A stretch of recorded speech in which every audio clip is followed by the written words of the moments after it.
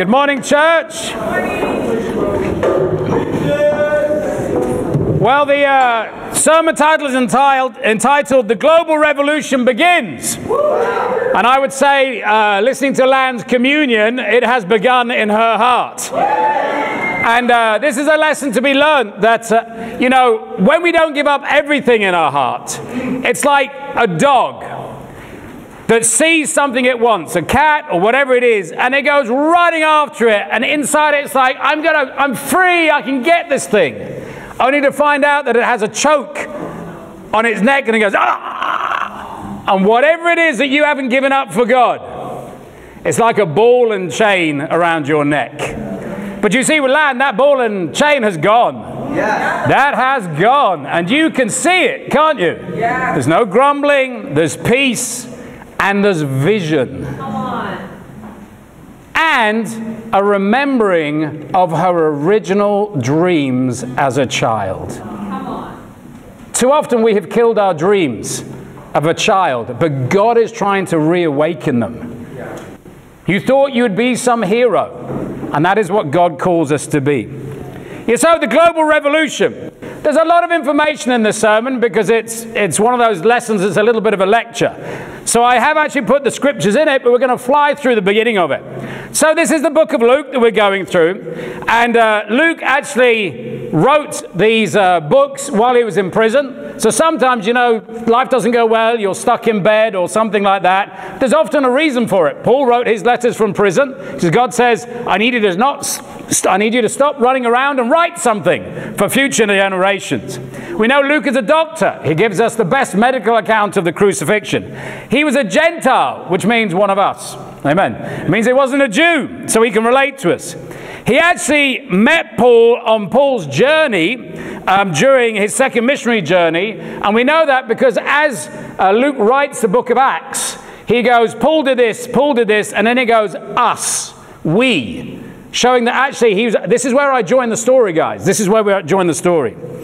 And one of the great qualities about Luke is an incredibly loyal person. So actually when we read in Timothy, Paul writes in his last letter in 2 Timothy 4:11, at the beginning of it he goes, everybody in the continent of Asia has deserted me. So Paul spent his life building these churches in Turkey, and everybody fell away and left him. They didn't want to associate with him. Except it says in 2 Timothy 4:11, only Luke is with me. Get Mark and bring him to you, because he is helpful to me for my ministry. You know, loyalty is the opposite of selfishness. Wow. Come on. You see, it doesn't say be loyal when your friend is doing well. It doesn't say be loyal when he can give you something. Loyalty is one of those things when the chips are down, will your friend be there? That's Ian and Margot to us. When the chips were down in Brisbane, and Ian and I were going to have to go back there, we would sit on this step in this park, and I would put my arm around Ian and go, thank you for being my friend, my only friend, because the church had fallen apart.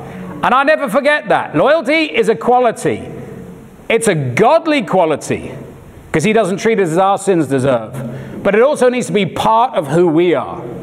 You know, all the missionaries, though, I am so fiercely loyal to the missionaries. Why? It was they that came. It was they that put their heart on the line. Yeah. What about the person that met you? Maybe they've even fallen away. Are you loyal? Have you pulled your heart back? Yeah. Who have you pulled your heart back from today? You know, Luke is a gospel to the Gentiles. So Mark was the first gospel to be written. It's the shortest gospel, and it just sort of goes, here is Jesus. Let's preach good news. Then you've got Matthew. Matthew was written to the Jews. Hence why it's actually the first gospel in the Gospels, because the Bible says that we will go first to the Jews and then to the Gentiles. Then Luke is written, and he takes a lot of eyewitness accounts, which we talked about last week.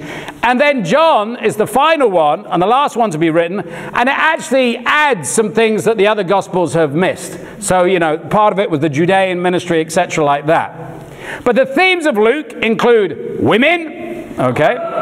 What was that? Includes women. Jeez. I normally have to do that to the men, not the women. Okay. Joy. Amen. Okay. Money and healing. Or basically not to love money. Okay. It also talks about this concept of sozo. The word is sozo, which is to heal, to restore, to save, or to deliver. So in Luke 19:10, if you are unclear about what the purpose of a Christian is, let me just lay it out to you here. Luke 19:10 says, "For the Son of Man came to seek and save what was lost." And that is the word sozo. So what is Jesus' mission statement? I have come to save the world. You know, I studied the Bible with someone this week, one of Pete's friend, and he said, he started talking. And I didn't know him, but Peter said, "Can you help me with this guy?" I've sort of studied the Bible with him. And so, you know, Jesus sometimes, when they meet religious people, is very confrontational. So as he started talking, I said, "You're very selfish." And you can tell Pete smiled, because we've been friends a long time. Pete's like, "Okay, here we go." And he was talking on about, you know, I'm a good person and I do love people and this. And he started saying things, and I said, "No, actually, you're very, very selfish." Now, I can say that to anyone. You know why? We're all selfish, right? There's not one of us that isn't selfish. But Jesus would say extreme things to see how the person reacted. I didn't say you're selfish and I'm not. I said you're very selfish. Because I wanted to see where he was going. Because if you tell me I'm selfish, I am selfish. We're all selfish, right? But the issue with the religious people is they won't admit that. He goes, "No, I'm not." He said, "Even the old church I went to told me I was." I went, "Well, okay, I'm onto a thing here. You know, people, I don't know you very well." And he talked about, "Well, I'm a Christian, I do give to people, and I do this." And I just said, "Look, okay, let me ask you this. What was the purpose of Jesus?" Jesus went around and talked to people the whole time about God, right? That's what he did. I said, "You say you've claimed to be a Christian for the last 8 years. Where are all the people that you have invited, sat down with, studied the Bible with, and converted? Because if you've been a Christian 8 years, there'd be a ministry behind you. You're a talented guy. Where is it?" He said, "I don't have one." I said, "Then you can't call yourself a Christian." I said, "Let me ask you, in the last 2 weeks, how many people have you gone up to, complete strangers, and just spoken to about Jesus?" Because I don't do that. I said, "Then don't call yourself a Christian. You can say, I like God, I know God, I'm reading about Jesus, but you can't tell me you're a Christian." I said, because if I walked in and said, "I'm a racing car driver," and you went, "Have you ever driven a car?" "No." "Have you ever been on a racing track?" "No." I said, "Well, then you can't call yourself a racing car driver. You can call yourself a fan, right? You can call yourself somebody that wants to be." And it nailed things down really, really quickly. I said, "You know what? It's really, really great. Go out today with Pete and just start evangelizing. It will change your life. It will expose you." He went, "Yeah, I'm going to do that." And he went off and started evangelizing with Pete. You know, sometimes you just got to lay it out really, really simply. A Christian is somebody whose purpose in life is to go out and save other people. It's as simple as that. But that is the opposite of selfishness, isn't it? It's the opposite of religion. So the global revolution begins, and maybe as I just challenged you all there, maybe that's just started in your heart. Amen. So Luke chapter 4, divided into 3 sections. First of all, Luke 4, 1 to 13, the mortal Messiah, the fact that Jesus is mortal, and that's really important, and we'll get to that. Luke 4, 14 to 30, the radical revolutionary. Jesus was the most radical person that ever lived. His teaching was so radical. Love your enemy. No one has dared to say that ever. You know why? Because no one's dared to do it. And then Luke 4:31, the lonely liberator. When you want to change the world, it's a lonely thing. So point number 1, the mortal Messiah. So Luke 4 verse 1, it says, "Jesus, full of the Holy Spirit, left the Jordan and was led by the Spirit into the wilderness, where for 40 days he was tempted by the devil. He ate nothing during those days, and at the end of them, he was hungry." Sometimes the Bible sort of understates something, you know what I mean? He didn't eat for 40 days, and he was hungry. If this was a single brother, he'd be like, "What do you mean I'm hungry? I'm starving!" Oh! But it's the Lord we're talking about. Amen. So he was full of the Holy Spirit, led by the Holy Spirit. Sometimes we don't like where the Holy Spirit leads us, right? Yeah, it takes us where we need to go, not where we want to go. Also, in the other scriptures, it talks about he was tempted. Now, we know Jesus didn't sin. So this was of God. Sometimes we're put through hard situations and go, I just don't like this. God puts us through situations to purify us. And then it says, you know, he was hungry, he fasted for 40 days. Why 40 days? Well, first of all, it shows his humanity. He was mortal. Imagine if Jesus was just purely God. Wouldn't be relatable, would he? He wouldn't be able to connect with us. We couldn't read in the scriptures his struggles. What I love about reading about Jesus, he was just like me and you, but he overcame. That's why I want to be like Jesus. I want to be like him. Potentially weak, but really strong. You know, why 40 days? Well, Moses fasted for 40 days in Exodus 34, representing the law. Elijah fasted for 40 days in 1 Kings 19, representing the prophets. So the Bible often says there was the law, the prophets, and then the gospel. So this was the accumulation of all of those. He was also described as the second Adam. So Jesus was in the desert while Adam was in the Garden of Eden. Jesus was weak while Adam was well fed and could eat anything he liked. You see, there is never an excuse for blaming our circumstances to sin. Jesus did the opposite of Adam. He was in the desert, had it really rough, and yet still did not sin. Adam was in the Garden of Eden. There were no other men to annoy him. There were no other men to throw rocks at him. And yet he had a great wife in Eve, or companion, and yet he still messed up. Our sin is our sin. Amen, church? Amen. But he was mortal. He understands. And then he goes really into what really happened. Luke 4, verse 3. So the devil said to him, if you are the Son of God, tell this stone to become bread. Jesus answered, it is written, man shall not live on bread alone. The devil led him up a high place and showed him in an instant all the kingdoms of the world. And he said, I will give you all their authority and splendor. It has been given to me, and I can give it to anyone I want to. If you worship me, it will all be yours. Jesus answered, it is written, worship the Lord your God and serve him only. The devil led him to Jerusalem and had him stand on the highest point of the temple. If you are the Son of God, he said, throw yourselves down from here. For it is written, he will command his angels concerning you to guard you carefully. They will lift you up in their hands, and so that you will not strike your foot against a stone. Jesus answered, it is said, do not put the Lord your God to the test. When the devil had finished all this tempting, he left him until an opportune time. I think that's one of the verses I hate most in the Bible. Satan doesn't go away. He waits till an opportune time. When does he tempt you most? When you are weak, when you miss quiet times, when you alienate yourself from other brothers and sisters. He's just waiting. He's just waiting.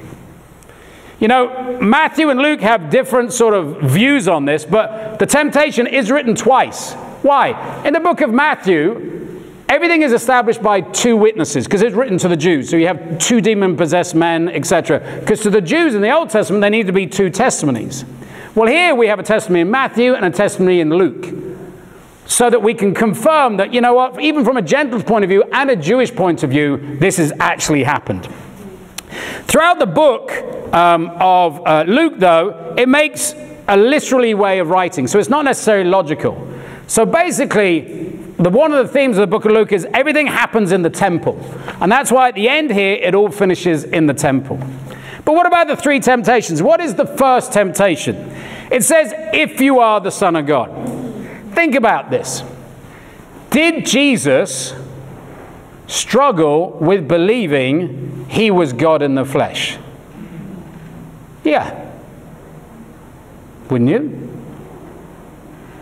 See, you can know something, right? But that doesn't mean that you're not tempted with it. Like, do you know that God will look after you? Yeah.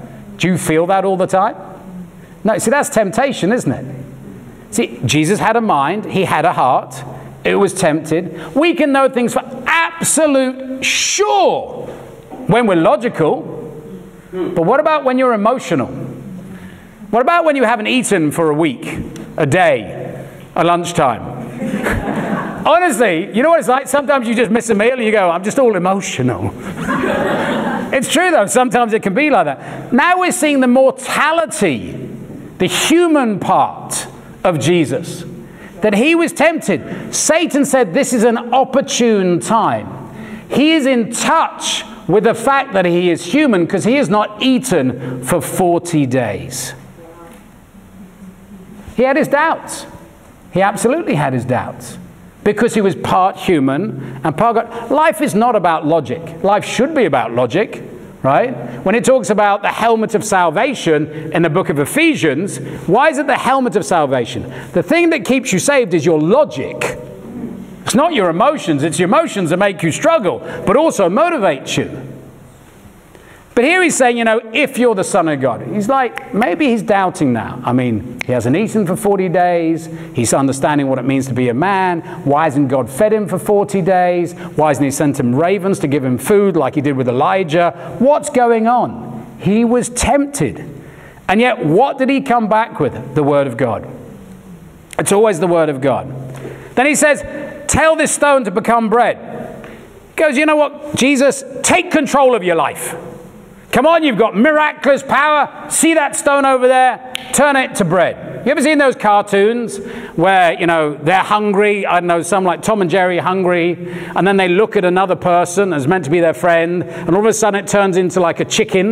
Do you know what I mean? And they're like, oh, it's a chicken. Okay. Yeah, that sort of thing's going, see that stone? It could be bread. He's like, use your power to change your situation. Sometimes God just wants us not to do anything. In actual fact, the temptation to take control of our life can lead us into sin. I think about Sarah. God said to Abraham and Sarah, you'll have a child. But she wasn't patient. So she made Abraham sleep with Hagar. So I'm like, God, you're not answering my prayers. Yes, I am. And the answer is no. But I want a boyfriend now. No, you're not ready. You need to change some more. But I want to pass my exams this year.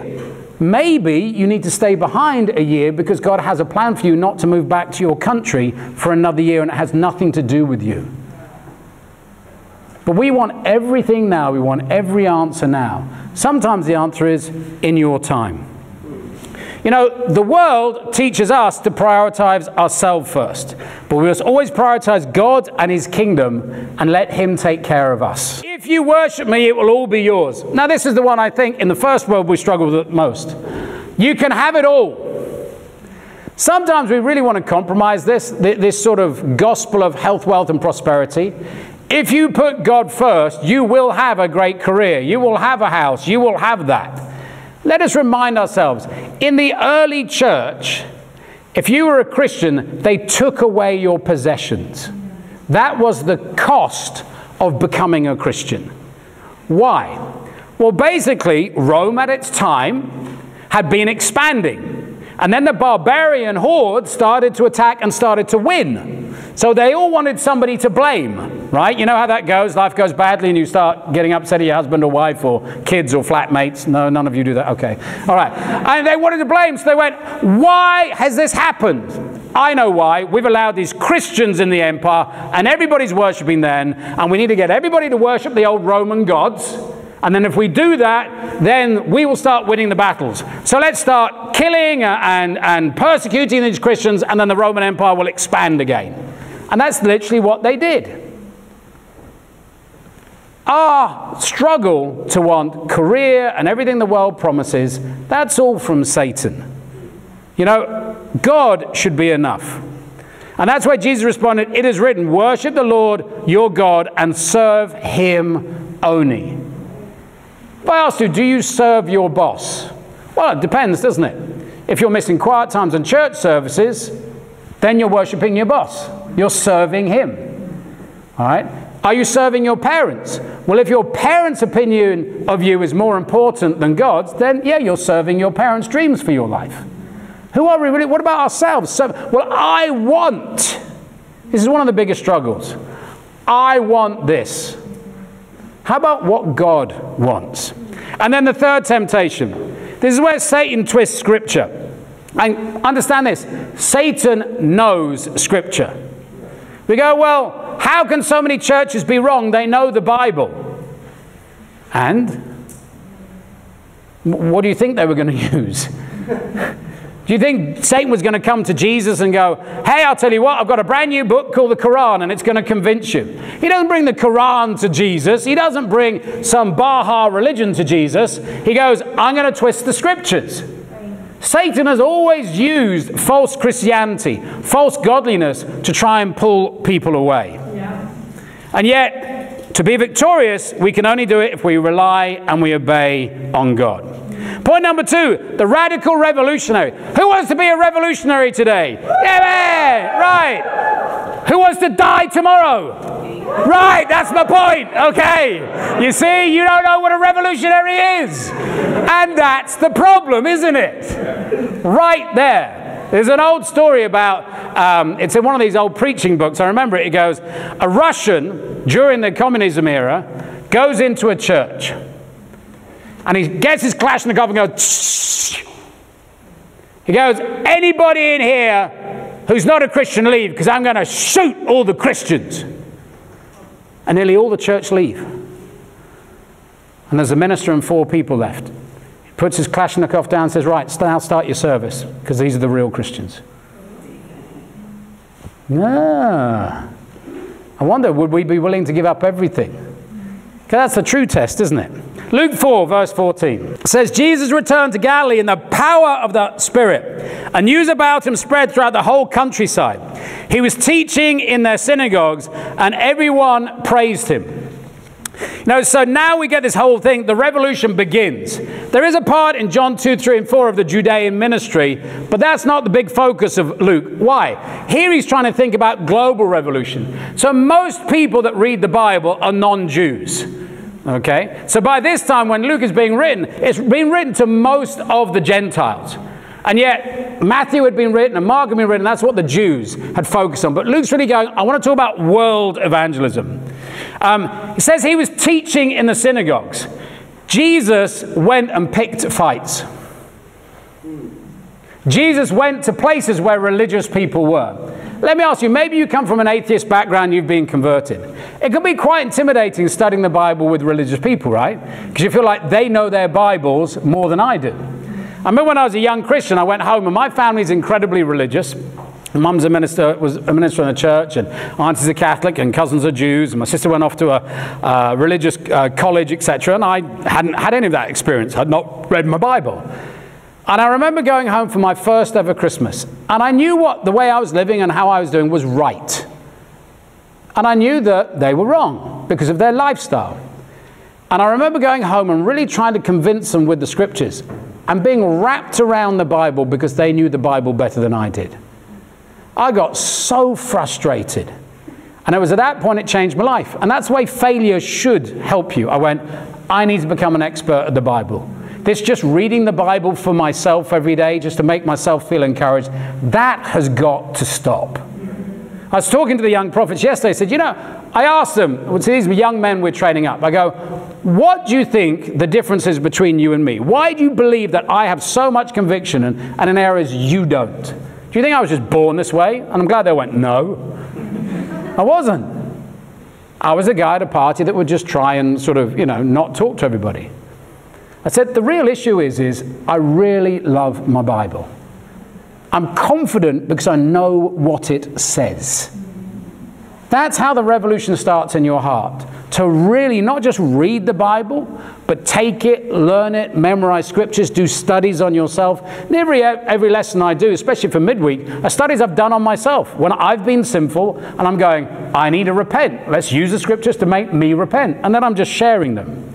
But that's how we need to be. Jesus picked a fight with the Bible and went to religious people and went, right, now we need to correct you. So Luke 14:16, he said, he went to Nazareth where he had been brought up. So on the Sabbath day, he went into the synagogue as was his custom, and he stood up to read. So he goes home. He goes into the local synagogue and he starts to go for it. Well, how do you think it all went down? Let's read on. Luke 17. And the scroll of the prophet Isaiah was handed to him. So sometimes there are just opportunities, right, that come up. Unrolling it, he found the place where it is written, the Spirit of the Lord is on me, because he has anointed me to proclaim the good news to the poor. He has sent me to proclaim freedom for the prisoners and the recovery of sight for the blind, to set the oppressed free, to proclaim the year of the Lord's favor." Then he rolled up the scroll, gave it back to the attendant, and sat down. The eyes of everybody in the synagogue were fastened on him. He began by saying to them, "Today the scripture is fulfilled in your hearing." All spoke well of him and were amazed at his gracious words that came from his lips. "Isn't this Joseph's sons?" they asked. You know, when we study the Bible with people, there's a sort of progression, okay? With some people, if they're rich young ruler, you do get into it straight away. But actually, Jesus here is quoting Isaiah 61 and 2. The next verse actually goes on to say, to proclaim the day of vengeance of our God. It's a judgmental verse. But he goes, I'm just home. I'm going to start with seeking God. I'm going to ease these guys into it. And I'm just going to start talking about the year of the Lord's favor. You know, but we are meant to preach freedom. Before we pull the cost on somebody, before we sit down and really challenge people, they've got to know what's in it for them. That's true, right? Why would you become a Christian? Why do I want to become a Christian? When we share our faith, we've got to preach freedom. I am free of the fear of divorce. Because Kerry, who I'm very much in love with, is a Christian. I never think about us getting divorced. Never happens. I'm free from that. I'm free of the door being knocked and a policeman coming and arresting me. Whereas before I was a Christian, there were many things a policeman could have come to the door and arrested me for. So I was the guy, the door would go knock, knock, knock, and I'd hide behind it. That'd be me. And maybe some of us were the same too. Policemen weren't the exact people, our best friends. I'm free of smoking. I think about it. How much would I have spent on smoking if I'd never repented of it before I became a Christian? I think once I did add it up, and it's almost like half a house. It's that much now. What are you free from? Worry, anxiety, pornography? You know, we need to share that with people, that literally, people don't understand, becoming a Christian can free you from so much. I'm free of what my parents think about me. That's a big thing. That's a huge thing for most people. Most people are ruled by their parents' opinions. That's a horrible thing. You never get to live your life. What have you been set free from? Then Luke 4:23. Jesus said to them, "Surely you will quote this proverb to me, 'Physician, heal yourself.' And you will tell me, 'Do here in your hometown what we have heard you did in Capernaum.' Truly, I tell you," he continued, "no prophet is accepted in his hometown. I assure you that there will be many widows in Israel in Elijah's time, when the sky was shut for 3.5 years, and there was a severe famine throughout the land. Yet Elijah was not sent to any of them, but to a widow in Zarephath, the region of Sidon. And there were many in Israel with leprosy in the time of Elisha the prophet, yet none of them was cleansed, only Naaman and Syria." So what does he do here? Now he turns up the heat. What's he saying? You Jews, throughout your history, God has wanted to send you prophets, and yet you will not listen. So he has sent them to the Gentiles. And he gives them these two examples of Elijah and Elisha's time. You know, and these were sort of parallels. You know, if a Jew said, you know, you had leprosy or you had a widow, these were curses. And God said, I can heal you of every curse. But if you're not willing to listen, I will go and heal Gentiles. Well, how do you think that made them feel? Okay, well, let's read on in Luke 4:28. It says, all the people in the synagogue were furious when they heard this. They got up, drove him out of town, not in a car, just drove him out of town, okay, and took him to the brow of a hill on which the town was built, in order to throw him off the cliff. But he walked right through the crowd and went on his way. They went nuts, absolutely nuts at this guy, which sort of reveals that they weren't very godly people, doesn't it? That's what anger does. When you lose your top, you're going, I want to take control of this. This is wrong. Whereas spiritual people go, God, deal with this situation. They wanted to kill him. Why? Because they were being challenged. How do you feel in being challenged? The truth of it is, none of us really like being challenged. But if you're spiritual, you understand that it's part of the Christian life. Why? Because we're not spiritual. We need to be challenged down on earth so that when judgment day comes, we'll be found to not be lacking. But here they were being told the truth, and yet they rejected it. How do you feel when people bring things up to you? Are you that person that's really, really humble? And I love what it says here. It says that Jesus walked through the crowd. I've often wondered what that would be like. So the whole crowd, I mean, imagine this crowd, I don't know, let's pick somebody, really, I don't know, where's Brandon? Brandon's a good-hearted thing. Great-hearted guy, but imagine we all grabbed Brandon to throw him out off a cliff. Oh, you see, that's why I picked Brandon. That's why I picked Brandon. But imagine that. How could Brandon avoid this? I think Jesus had so much masculine conviction, he changed the crowd. He was like, you need to stop this right now. What you are doing is unrighteous. Put me down and let me walk away. How else could he have done it? It is amazing how your personal conviction can change a room.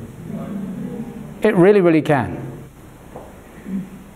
I've shared this story before, but it's a good one. Sometimes just righteousness wells up inside you. I remember we were driving down to a staff meeting in London, and we came out. It was a great morning. We all had breakfast, all prayed, and it was great. Came around the corner, and there was this like 17-year-old beating up on this 13-year-old. I was like, that's just wrong. And I went up to him and went, put him down! Now! And then the little guy said, run! So what are you doing? It is amazing when you have conviction how you can change a situation. That was Jesus. I've had many conversations with different people. And they go, you're just too hard. I said, am I as hard as Jesus? Jesus talked about hell all the time. He was always rebuking people for righteousness' sake. Are you a man, brothers? Or are you a wallflower? I'm not talking about manly going down the gym, etc. I don't think Jesus ever went down the gym. Not that there's anything wrong with going down the gym. But too many of us believe that we should be men from the outside in rather than the inside out. When people have a conversation with you, do they remember it forever? I think when people had a conversation with Jesus, they remembered it forever. That's why, I mean, these guys were writing these things down 20 years later, 30 years later. It stuck with them. Some of us need the more steel and velvet, the velvet side. Some of us need the more steel side. But Jesus was somebody not to be messed with at all. You know, carrying on in Luke 4:38, says, Jesus left the synagogue and went to the home of Simon. Now, Simon's mother-in-law was suffering from a high fever. And they asked Jesus to help her, so he bent over and rebuked the fever, and it left her. She got up at once and began to wait on them. So Jesus was a man. He was also incredibly loving. He looked at Simon's mother and said, Simon, I know we'll get into things, but your mum needs helping here. There was also a real gentleness to Jesus in the moment. Another way we see that, you know, Jesus was really attentive to women's needs. I remember my sisters growing up. I have two older sisters, and I always remember this because as a young guy, I was always trying to get into fights and stuff like this. And my sister told me, said, it takes more of a man to walk away from a fight than it does to get into one. That always stuck with me.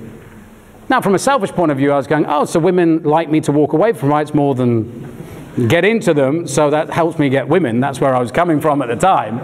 But I did understand from her a concept that what men teach men is not necessarily right. Yeah. So we have to allow Jesus to teach us what is right.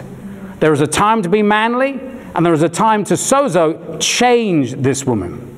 Luke 4:40 says, at sunset the people brought to Jesus all who had various kinds of sickness, laying his hands on each of them, and he healed them. Here again, we not only see the personal touch with Peter's mum, and by the way, also he has a mother-in-law, showing that if Peter was meant to be the first pope, he was married. So obviously he can't have been that.